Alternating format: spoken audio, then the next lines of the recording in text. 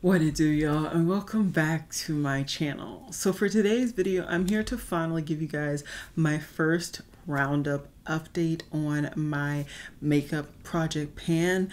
I have been doing my absolute best to keep all of the items in my cube kind of storage that I've shown you guys a couple of times now when I've done shop my stashes, and so I believe I have everything kind of easily accessible and accurate when it comes to the items that are currently in my project pan. If for whatever reason I missed an item, I will definitely make sure to update you guys on that item in the future. Basically, the way that I did this project pan is I just put about 2 of everything in my normal routine in the video, and I'm gonna try to finish up or hit physical pan on all of these items before the end of the year.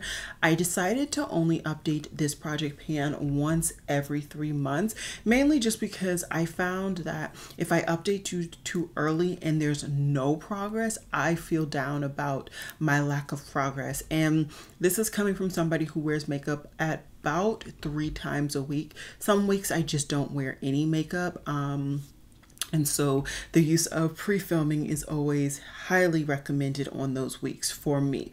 But yeah, with that said, let's just dive on in because there are quite a few products and I want to give you guys the updates.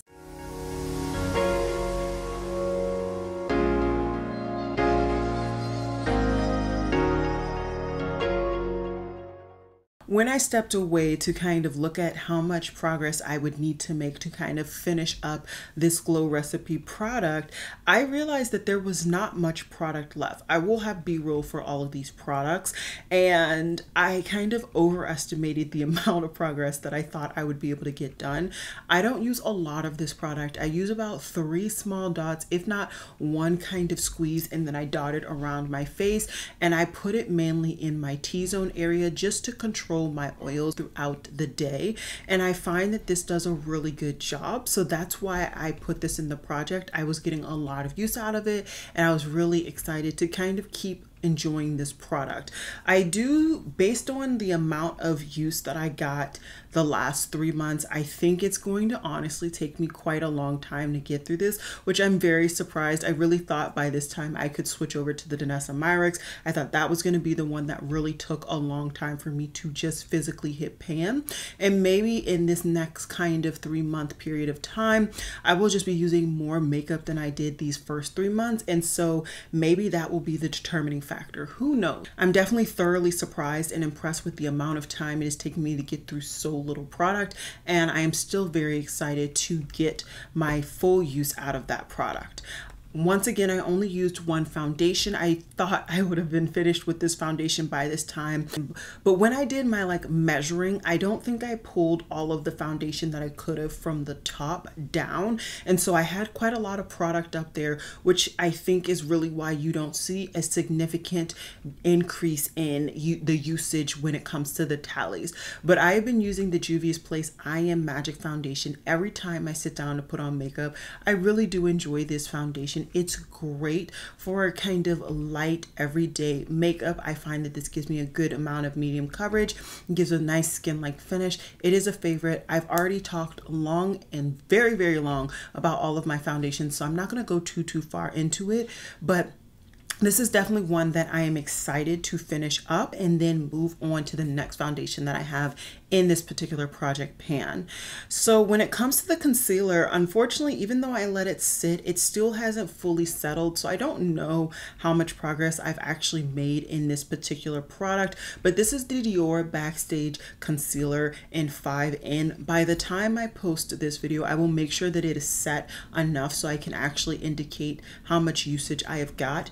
And I'm just excited to be using this. This was a nice concealer when I bought it. I enjoyed it, and I kind of put it away to try other concealers and get through older concealers. And now I'm just excited to give this concealer full limelight, full attention. It works great with my Juvia's Place foundation, and so yeah, I'm just excited and hopeful that I can get through that throughout this year. That way I can get once again into my second concealer, which I did not touch throughout this past 3-month period.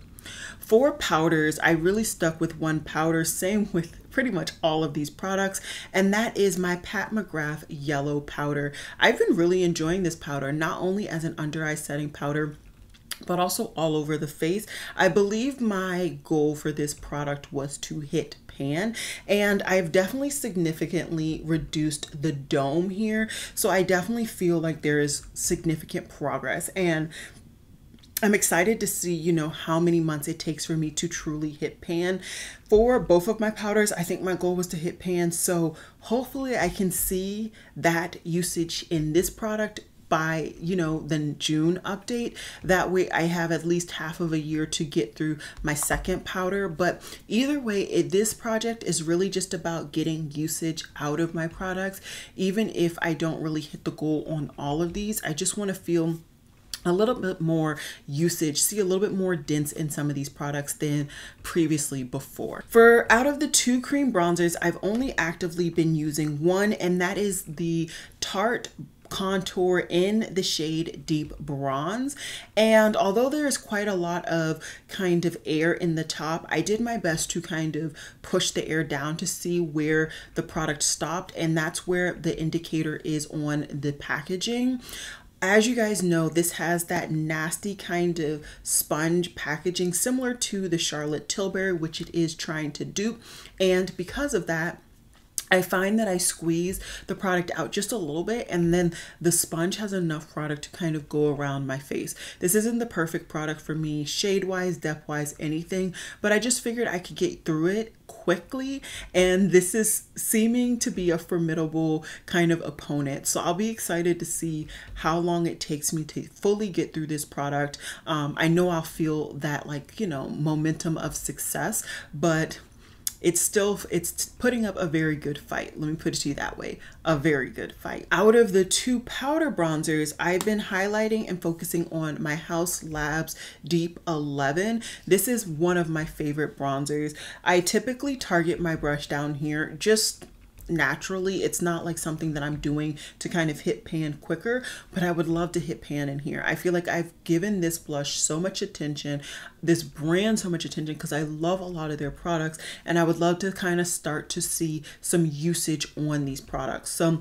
this is definitely a product that I'm hopeful to hit pan in prior to the next update. Again, the formula is kind of a baked gelée formula, so I do find sometimes that it can be a little difficult to pick up on my brush, especially because I don't set my cream bronzer before I set with this powder bronzer. So sometimes that can definitely play a part in like how slow or how quickly I may potentially be getting through that bronzer, but I'm still very excited and hopeful to get to that goal that I have before the end of the year. But for cream blush, I only have one cream blush, and I've actually used the cream blush and the powder blush, so I'm going to talk about both of those.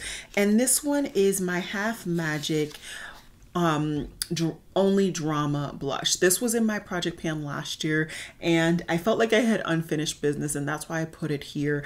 I still have yet to see pan, but I'm still seeing a significant amount of that ring down below, so I'm still hopeful that I'll get there. Who knows when that will happen, but I will continue to actively use that product. And lately, when I do use that cream blush, I am splashing this on as well. This is the Taj Mahal blush from NARS. I don't honestly think that I'm gonna be able to get to this goal until potentially the very end of the year. I don't use a lot of this product. I'm not like layering it on as heavily as I do normally my blush.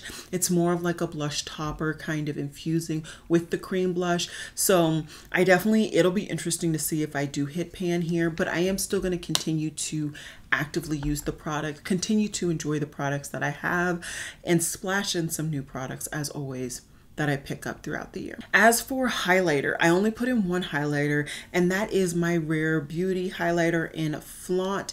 As I said last year, I definitely got rid of the whole dome here, so now it's just really eating away at the product to kind of see the pan. I love this product. It's a really beautiful highlighter.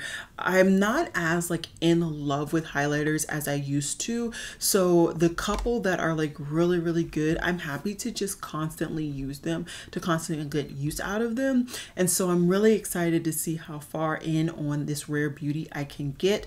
I don't foresee me picking up a whole lot of highlighters this year, but you know, the year is new. The year, we'll see what happens. We will see what happens, especially when you're talking about me. You never know. You never know.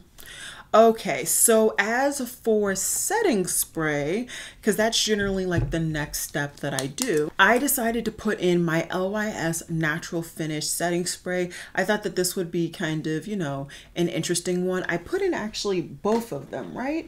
I think I did. Yeah, I put in both of them. So let me actually... I put them both in. Let me back up. For my setting sprays, I put 2 in and I actively use both of them. So that's why I put them in. My Monica Dar one, I use to really remove any powdery effect look situation that I have. So I have gotten a good amount of usage here. I definitely think that this is going to be a long haul product, but that's perfectly fine. I've been using this for about a year now and I'm happy to be using it. I don't feel as though I kind of want to just throw it away. So definitely excited to see the length of time that I can get out of this product. And then as for the LYS, this is the Natural Finish. This is a newer product, and although it says that it's a mattifying set, I find that it like is more of, it will set your makeup in the exact state that it is.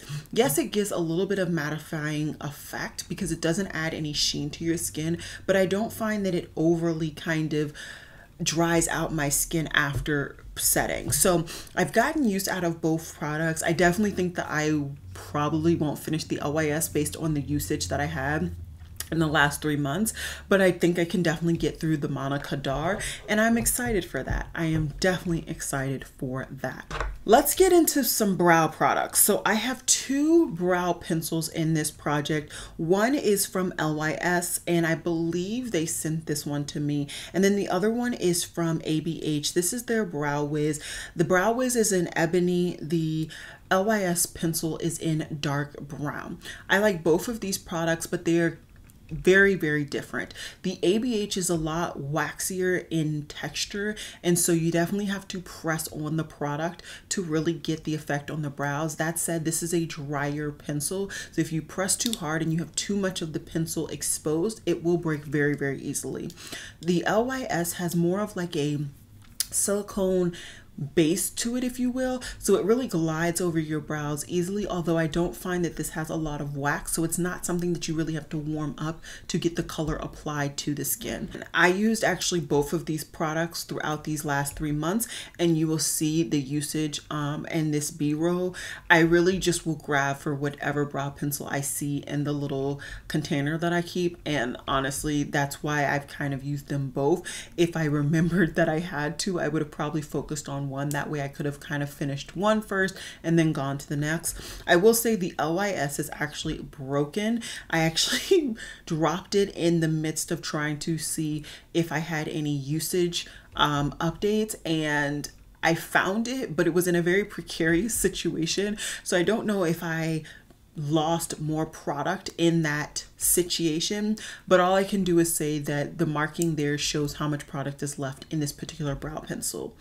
As for the gel, I focused on one brow gel because I felt like I was closer to the end of this one. This is the Patrick Ta, and I can definitely feel that I'm at the end. I don't think that when I come back in the next update, I don't think I will have this product left. There's very little product here, and it's getting to the point where I don't feel I actually have to kind of brush off excess, which really tells me that I'm down to very minimal product in this actual tube, which is great. I kind of wish that I had finished this so I would have some kind of goal success story here within these first 3 months, but I'm perfectly content, and I feel like after, you know, about the 6-month mark, that's really where you'll see a lot of usage, hopefully on the positive direction where I actually succeeded in quite a few of my goals. But anyways, I think that this is definitely going to be one that I get done by the time the next update comes around. Keeping in the eye area, I have an eyeshadow single that I was using, and this is another thing that I've definitely gotten significant use out of. I definitely don't have much left, but I've underestimated how long it will take. I do tend to reach for my my Half Magic eyeshadow primer more so than this, so I think I really need to kind of restructure myself to reach for this. That way I can just kind of use the product, but I do enjoy both products, so there is that. And I am actively using both. As you can see the update here, you can't really see the update on the Half Magic because there's no real way for me to see inside the product. I can just see based on how easy there is to get product and how hard it is that I am definitely getting to the ends of that product as well, but do not believe that was in my project, so I'm not going to really showcase or really highlight that product too much more than what I've already said. I only put one lip liner in there, and this lip liner kind of got lost in the sauce for a little bit, so hopefully in these next 3 months I can get more significant use out of it, because usually I get more use out of lip liners within about a 3-month time period. This is my Makeup Forever Limitless Brown. I really do like this lip liner. I just wanted to see how long it would take me to get through this particular formula. Other formulas I've gotten through within something as short as a month, or you know, something as long as like a year. It just kind of depends on the formula. So I'm really interested to see how long it would take me to get through this. And these last 3 months have not helped my cause to see that in a more true measurement of time. So hopefully I can remember to actively use that a lot more. And yeah, I have been using my MAC mascara, which is a product that I put in this project.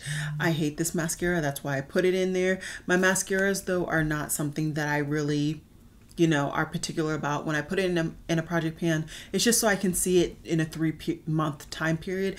Technically, I should probably be throwing this away, but it's still quite new. There's still quite a lot of product here. So I will keep it for probably until the next update, and then I will go ahead and get rid of it. If you didn't know, you should be decluttering or throwing away your mascaras every 3 months because of just the buildup of bacteria that can happen in those particular tubes. But with that said, I think that's all of the products that I actually used that I had put into my project pan. I hope you guys enjoyed this update. I know it wasn't anything flashy. I don't have any real grand, you know, completed products, but I'm actively using the products, as you can see in all of my description boxes. And yeah, I'm still excited about this project. So I will see you guys in my next one. Bye guys.